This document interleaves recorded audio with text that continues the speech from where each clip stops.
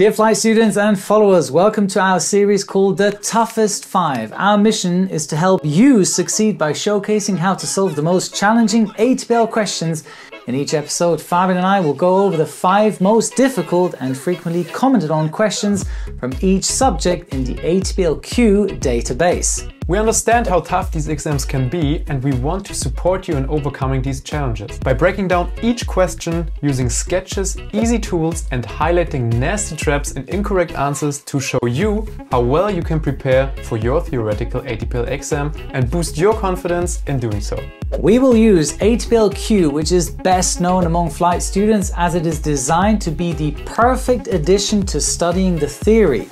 With one of the largest up-to-date question databases, detailed explanations and a thriving comment section for each question, ATPL-Q is the tool to prepare you for your upcoming theory exam. So do yourself a favor, reduce your anxiety, get access using the link below, then study with us, pass your exam and take the next step towards becoming a pilot. The following questions will be from the EASA ATPL database, subject Meteorology. So pay attention, we'll give you 3 seconds to pause the question on the screen to test your knowledge and your solving strategy before we start with the explanation. Fabian and I are here to create yeah buddy moments with you, so grab pen and paper and let's get started.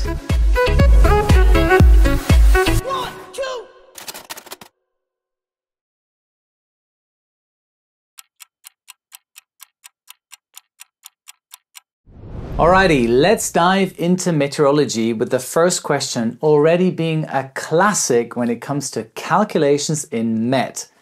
Like many times before, it is best if you draw up a little sketch. So let's see what we've got. The aircraft is flying over a mountain with an elevation of 14,200 feet and we're expected to clear this terrain by 2,000 feet. A nearby airport with an elevation of 6,500 feet is reporting a QNH of 1013 hectopascal and an outside air temperature of minus 23 degrees Celsius. Now keep in mind that the atmospheric conditions given in the question are always present at the reporting station. Now the question wants us to find the indicated altitude, meaning the figure on your altimeter, in order to clear this terrain by 2,000 feet. Correct, and to do this, we first have to figure out if the temperature is above or below EASA, since in cold air, the isobars are located much closer together than in warm air, leading to the indicated altitude being more than the true altitude. Mind that the question states a QNH of 1013 hectopascal, which is why we can omit a pressure correction. So for the temperature correction, let's take a look at what the EASA temperature should be at the altitude we have a temperature for. The given minus 23 degrees are encountered at 6,500 feet. So with the EASA lapse rate of minus 2 degrees per 1,000 feet and the EASA sea level temperature of 15 degrees Celsius, we get an EASA temperature at 6,500 feet of plus 2 degrees. These EASA values for doing these calculations have to be learned by heart. Now with minus 23 degrees, the temperature is therefore minus 25 degrees below EASA, so way colder. The formula for the temperature correction is now 4% for every 10 degrees of EASA deviation, or simply 0.4% for every degree. A 25 degree deviation will therefore result in a 10% correction factor. Very good, Fabian, but the question is now, what is the factor applied to and in which direction? Now be careful here, the temperature correction is only applied to the air above the reporting station that's publishing the QNH, because the remainder of the column of air that will be below the station down to sea level is already being corrected for, since this is a QNH and not a QFF. But that's another topic. So this factor is therefore only applied to this part of 9,700 feet, resulting in a correction of 970 feet. Now, do we add this or do we subtract it? Correct, we need to add it since, as Fabian just explained, the isobars are closer together when it's colder. So your altimeter shows an altitude that is way higher than your true altitude. Good donkey bridges here. That might help you. From warm to cold, you won't get old, or in winter, the mountains are higher. Thank me later. Correct, Joe. Good one. And to get the required indicated altitude that's asked for, we need to simply add up all the figures again, so 6,500 feet to the reporting station plus 9,700 feet to our current aircraft height, plus the 970 feet correction in order to clear the terrain by 2,000 feet, we end up with 17,170 feet. Round that up to 7,200 and you got your answer. Difficult, but doable. Doable. Yeah, buddy. Yeah. Yes.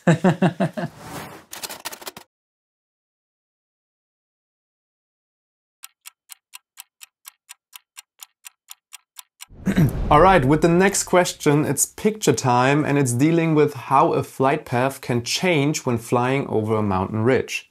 Joe, do you want to take the lead on this one? Thanks, buddy. Okay, figure 1 looks pretty convincing, but is more a representation of the airflow over a mountain ridge that deflects upwards and follows the terrain contour. But the question is asking for the flight path when maintaining a constant altitude. So we have to focus on the air pressure while the air is moved over the mountain ridge. So you can clearly rule out figure 3 because one thing is for sure, the mountains will have an effect on the airflow and air pressure. Alright, so figure 2 can be misleading, I have to admit that. It's important to keep in mind though that the question asks for the aircraft path when maintaining a constant indicated altitude. So the path can also be interpreted as an isobar, a line of constant pressure. I hope you agree there. The shown path, however, especially over the middle ridge, cannot be correct, and here's why. I'm sure you're all familiar with the Venturi effect. Now, the Venturi effect is the reduction in air pressure that results when a moving mass of air speeds up as it flows through a constricted section. So how does this apply in figure 4?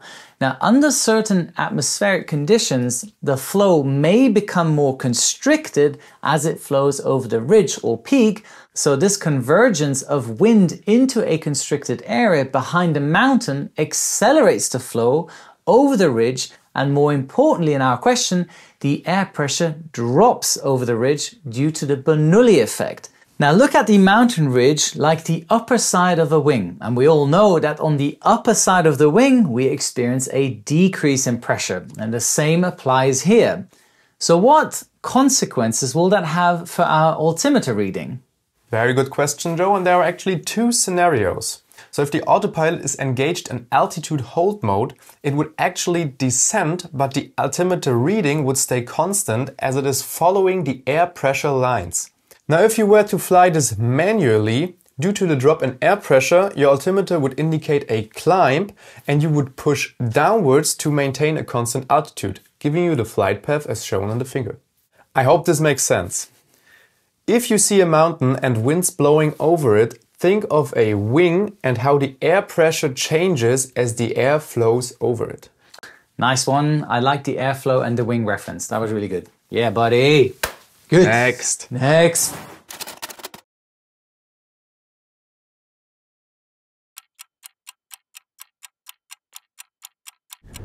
Okay, so this question is one with a bit more text, so it has to be read carefully. An aircraft flies along a warm front in the cold air sector, so more or less parallel to it. Now, additionally, there is a cloud ceiling at 1,400 feet above ground.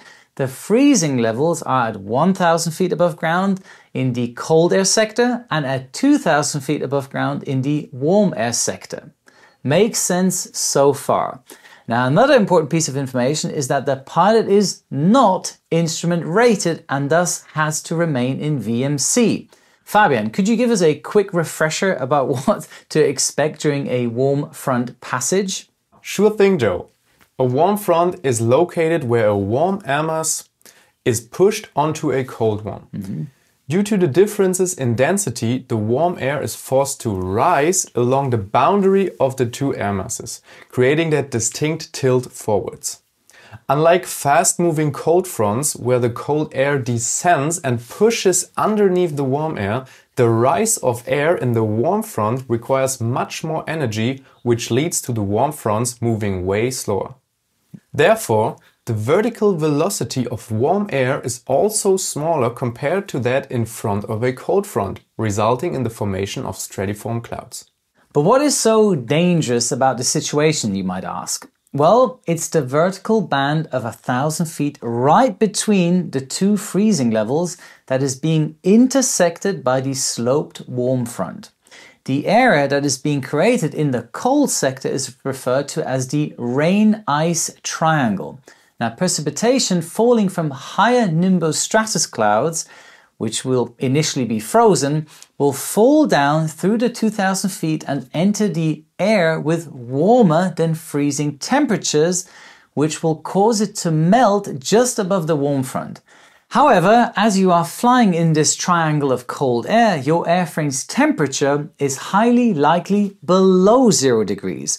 So when the liquid precipitation, which is also around the freezing temperature or even in the form of supercooled droplets, hits your aircraft, it will either freeze upon first contact or will initially spread backwards and form sheets of clear ice. This is especially dangerous when the leading edges of the wings are affected. That is correct, Joe, but what decision should the pilot take now in order to avoid this? Let's first take a look at the general meteorological conditions. In all the given answers, it appears that generously circumnavigating the frontal area is not a considered option. So we have to find a way to somewhat stay close to the planned route in the safest way possible.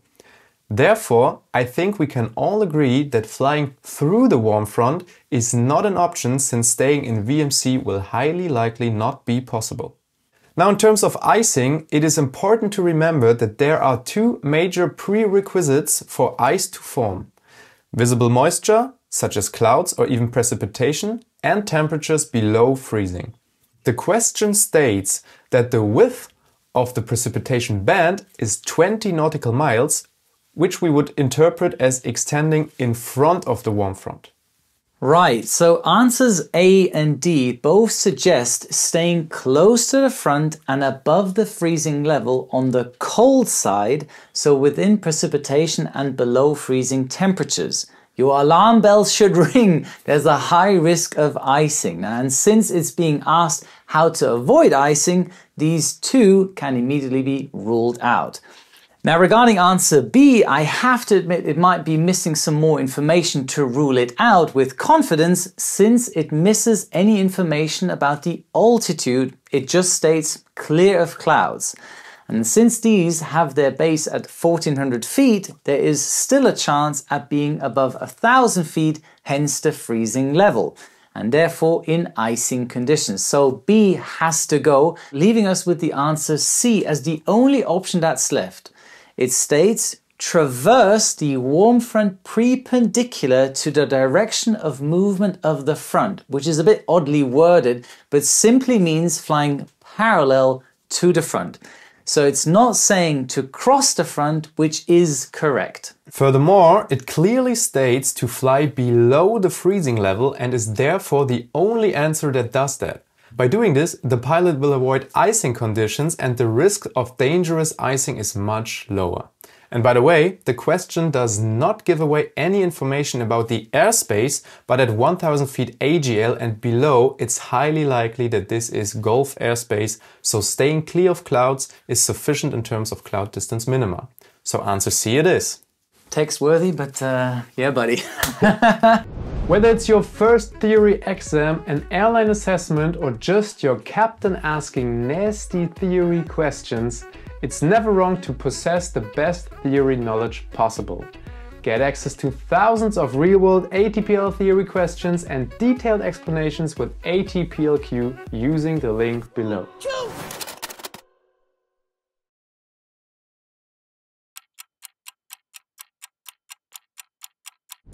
Ah yes, frontal systems and their resulting weather changes. In my opinion, the best way to approach this question is by knowing what kind of weather you can expect before, during, and after a frontal system has passed through.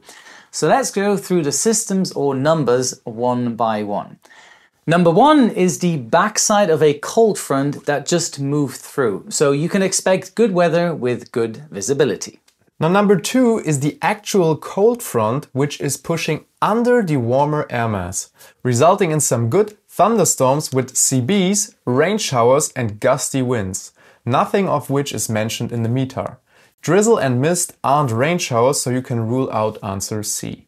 Now, section 3 is within the warmer air mass and in between a pushing cold front from the left and behind a warm front on the right. In the area behind a warm front, you can expect light precipitation such as drizzle or light rain. Now that sounds very much like what the meter is stating. Section 4 shows a warm front moving over a cold air mass, and you should know as a warm front passes, temperatures will gradually rise and winds will shift in direction. The precipitation may become more steady and could include periods of rain or showers. As mentioned before, you need to know what kind of weather you can expect before, during and after a frontal system that has passed through. Yeah, buddy. Yeah, buddy. Okay.